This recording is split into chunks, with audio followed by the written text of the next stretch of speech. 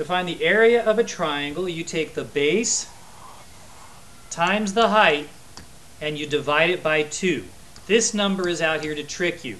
So we're going to take the base, which is 9, times the height, which is 6. That equals 54, and I'm going to divide that answer by 2.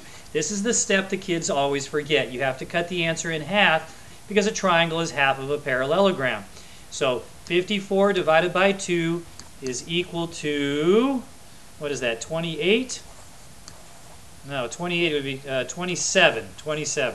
And its area, so I'm doing 27 square feet for my answer. Let's take a look at another type of a problem.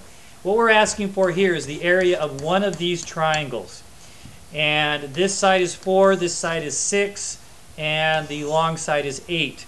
Well, the base of this triangle is right down here. That's 6.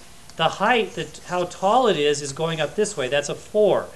6 times 4. This 8 is just there to trick you. You don't even need that. 6 times 4 is 24. Don't forget, area of a triangle, we always divide by 2. And so the answer is 12. 12 square feet. Area, always square units.